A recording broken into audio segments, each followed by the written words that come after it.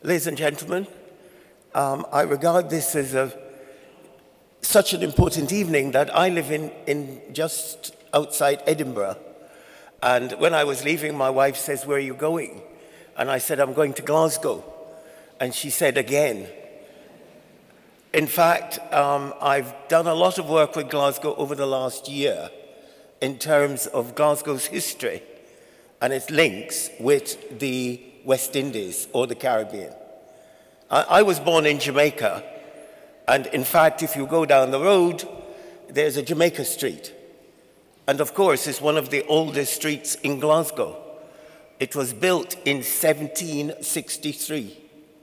So Jamaica has had a long history with Scotland or with Glasgow.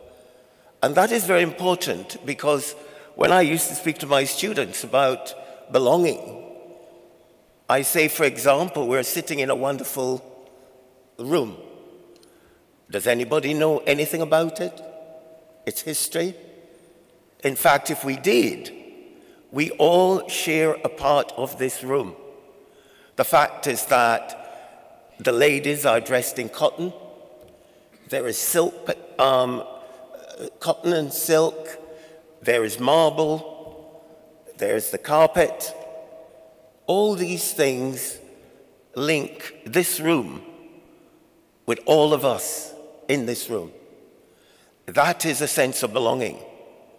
The fact that if we feel where we are a part of it. That's belonging. If we share a history with this country, that is belonging.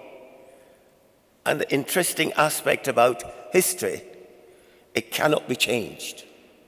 We cannot change the past, but we can change the consequences of the past. And one of the most pernicious consequences of the past is racism. The fact is, in the 1700s, that's when racism began in earnest, because the philosophers in Europe tried to classify people. First, they tried to classify them on the basis that they were different species. But that didn't work, because different species do not produce viable offsprings, and all human beings do. So they had to do something else. So they devised the concept of race. And the concept of race is in fact related to serious prejudices in terms of intelligence. The point is that the construct of race is artificial, it's made up, it's a myth. The problem is, if we look at our society, no matter what anybody says, race influences representation.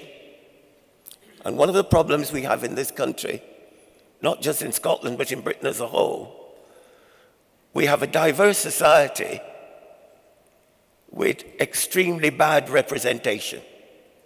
And if you have a diverse society without diverse representation, you have a society that's inefficient. And our society is going to remain inefficient as long as we do not have diverse representation to manage this diverse society. And one of the aspects that limit representation is this concept of race, which we must try and change. It is extremely difficult to change. When somebody said to me the other day, "What is an example of this?" And I said, the N-word is from slavery. That is a consequence of racism. And the point is, it's extremely difficult to correct aspects of race which becomes embedded in how we see other people. And for example, an example of how you deal with that is how Glasgow University has. And last year, I helped the university to look at its history. And Glasgow University employed a couple of its staff, academics, and they looked at the history of Glasgow University and found in a report which they published that Glasgow University benefited from slavery to the tune of about 200 million. And the university published the report. They made contacts with the University of the West Indies. They've set up a reparative justice program with the University of the West Indies. They also have allocated 30 scholarships for African Caribbean children. On the 23rd of August last year, we met in the university, and the university unveiled a plaque in the chapel. And the plaque reads, "This university benefited from people who were enslaved." And this plaque commemorates the suffering of those people. Now, if Glasgow can do that, we want all the other institutions in this country to do the same.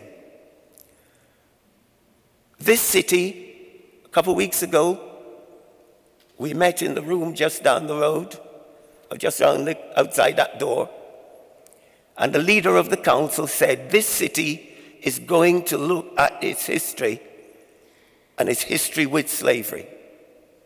And they've employed an academic, and that academic is going to look at the history of this city and its relationship with chattel slavery in the Caribbean. Already, Cambridge University has decided that they're going to have a look. Bristol has employed the first black female professor of history to look at their slave history.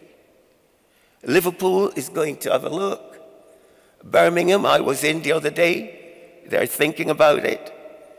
The point is that this city has been the first light in looking at its history and deciding that something should be done. That is belonging.